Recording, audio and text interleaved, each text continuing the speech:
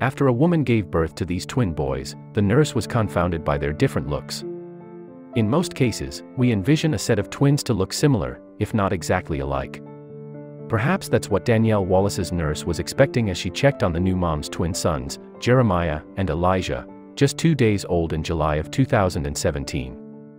As she took off the newborns' hats though, the nurse realized the twins were not what she was used to. Rather than two babies who appeared to be brothers, she saw that Wallace's twins looked completely different from one another. Before she became a mom, Danielle Wallace had announced her pregnancy on Facebook on the day after Christmas, writing, "We will be receiving 2 of our gifts July 2017. In another comment on the social media site, she had mused that raising 2 babies would be fun. Wallace, who was 23 years old at the time, would be welcoming her twins alongside her fiancé, Trey Turner. The Ashtabula, Ohio, natives had a long history. They had attended the prom together in 2013 before they grew up and became parents 4 years later. Their family story wouldn't veer into headline-grabbing territory until Wallace gave birth to their twins in July of 2017. The pair decided to name the babies, both boys, after biblical prophets, Jeremiah Michael and Elijah Lee. Wallace recounted to Fox 8 the moment she realized how special her sons were. She said, "The second day that we were in the hospital, one nurse came in, and she's like, 'Look at Jeremiah's fluffy curly hair. His fluffy curly blonde hair.' I'm like, 'Wait, what?' The discovery was strange because Wallace's other son, Elijah, looked completely different. While his brother had golden locks and light skin, Elijah had kinky black curls and his mother's darker complexion. It was no sweat off the new mom's back, as Wallace noted, 'We all come in different shades and stuff, so it's okay.'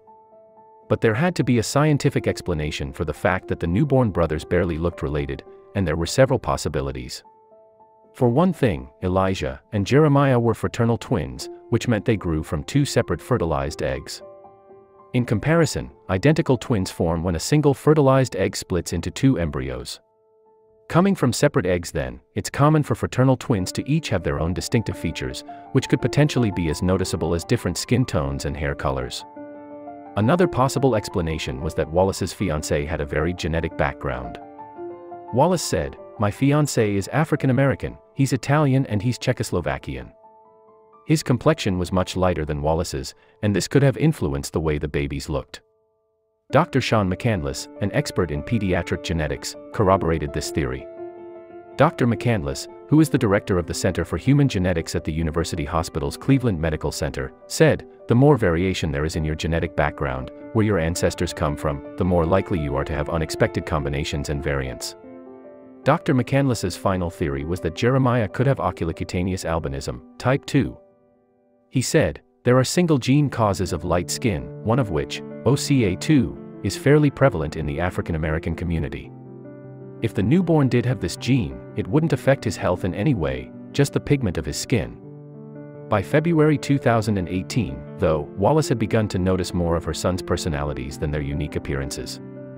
Even though they were only 6 months old when she spoke to the Star Beacon in February of 2018, she said they had already developed completely different traits.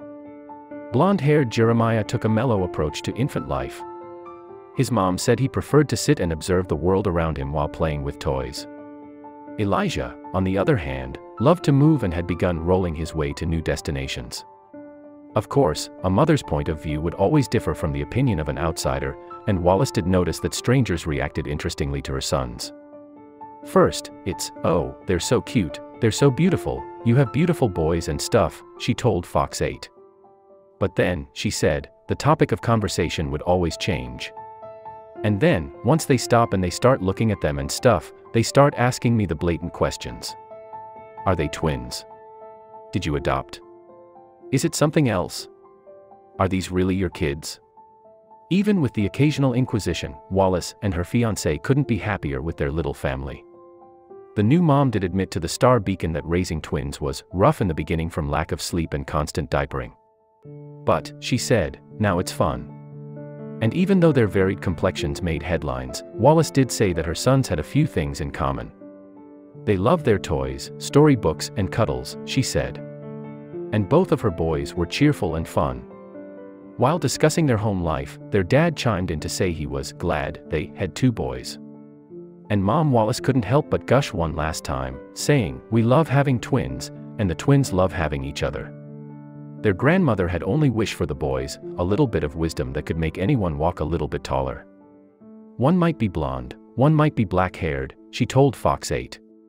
"But your brothers and I want their confidence levels to always be high, to be proud of their differences.